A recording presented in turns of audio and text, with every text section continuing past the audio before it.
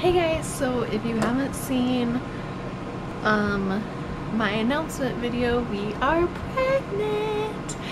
This is baby number 2 for us, and we are completely excited and just overjoyed.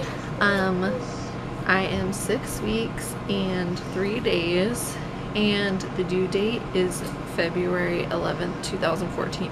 So the really exciting part about the due date is that's my dad's birthday. So it's kind of a big deal because, as most of you know, my dad is not with us, and he hasn't been for over 3 years now. So it's just really neat that the due date is my dad's birthday. So anyways, I'm just gonna get into it. I'll probably have, by the time you guys see this, I'll probably be anywhere from 10 to 13 weeks. I have no idea. Okay, I have no idea where I was at. Where were we at, Brava? Where were we at? Okay, so I'm not sure when you guys will be seeing this. Probably after an announcement video, but I'll probably be anywhere from 10 to 13 weeks. And that's just because I did have a miscarriage last year, and it just sucked, like, telling everybody and then telling everyone I wasn't pregnant, and like even up to a month after I had miscarried, people were still like, oh, how's the baby and stuff, and I had to constantly tell people that we miscarried. So we just don't really want to have to do that again. And I'll kind of make a separate video explaining all that. But yeah, let's just go over symptoms and all that stuff. So I'm 6 weeks, 3 days. I believe the baby's the size of a blueberry. Symptoms that I've been having. So I wasn't nauseous up until like the day before yesterday.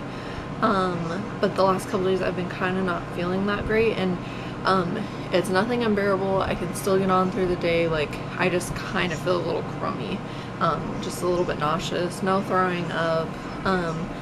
I'm not hungry really, like I never really have an appetite, but if I don't eat anything then I get kind of shaky and stuff. So I've been eating healthier, like having a bowl of Cheerios in the morning, having like crackers and cheese for a snack, then having like a sandwich, having fruits. I've been making crepes. So I've been eating healthier and like smaller meals, but more meals.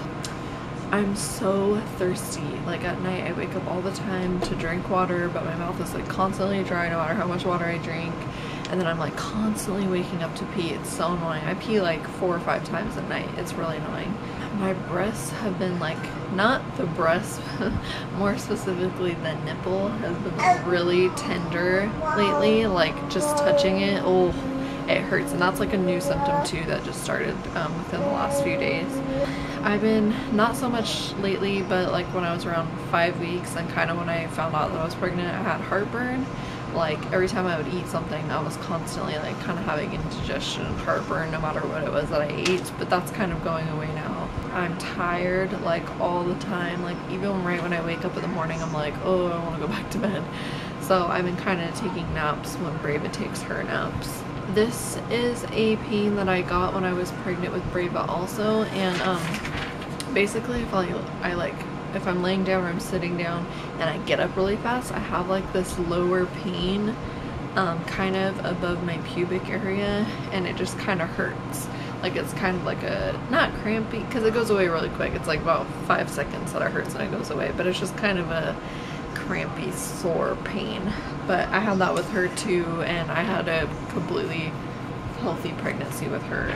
The only craving that I'm having lately, because like I said, I don't really have an appetite, and I've noticed that I have eaten bad a couple times. My husband went and got pizza, and then we got Taco Bell the other night, and like when I'm eating it, I'm just like, oh, why am I eating this? Because it makes me like even more nauseous. So I'm like refusing bad food because it just like doesn't appeal to me. But the only craving that I'm really having right now is grapes. I just want grapes so bad, and we keep saying we're gonna go to the store and we just keep like putting it off.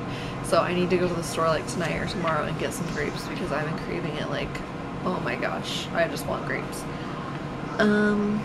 Exercise. I've been going on walks. I haven't the last couple days just because it's been really like crappy lately. It's been like raining. I mean, it hasn't been like today and stuff, but then I've been like kind of tired and stuff. But I've been going for walks, and I'm gonna try and start going to the gym with my husband. But I'm really not going hard. Like I've been doing the resistant bands too for my arms at home. But I'm really not going hard on the exercising because of my miscarriage. I just want to okay it with my midwives, and I just don't want anything to happen, so I'm just being a little bit more cautious with that kind of stuff. So once I get the okay from my midwives, then I'll start really like going for nice walks and probably doing weights for my arms. Nothing rigorous or hard or anything, just I want to stay in shape for this pregnancy. I wasn't in shape with Brava. I like never exercised. The only time I exercised was when I was overdue for her, and that's when we go for long walks. And I just felt like I didn't feel like crap, but I just felt so heavy from putting on so much weight and then not working out. I felt like my recovery and everything from having her would have gone a lot faster if I would have exercised and not gained so much weight. My first appointment is July 1st, and that's like, what? Let's see. What, baby? You ready to get down? I think my first appointment's like 9 days away, so I'm like super excited. I'm not counting on hearing the heartbeat just because I think by my appointment I'll be like almost 8 weeks, or yeah. I'm not counting on it because I'll be like almost 8 weeks, and I know we didn't hear Brava's heartbeat the first appointment.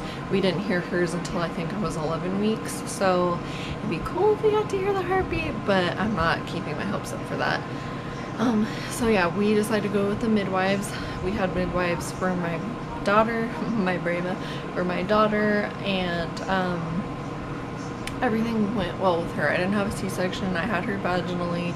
I was only in labor for 12 hours. I pushed for an hour. There's a lot of things that I'm going to do different as far as labor and delivery, but overall I really liked the midwives, and even though I was impatient for her to come and I really wanted to get induced, she came on her own time, and I'm really thankful that they didn't induce me. So yeah, I think I have everything covered. I'm not really going to go into, I mean I might later, but I'm not really going to go into like what's developing the baby, otherwise this video will be forever. So anyways, we're really excited and we can't wait, and we just feel very blessed to be adding another member to the family. So yeah, if you're new to this channel, go ahead and subscribe, and I'll be having lots more videos like this. So yeah, I will see you guys later. Bye!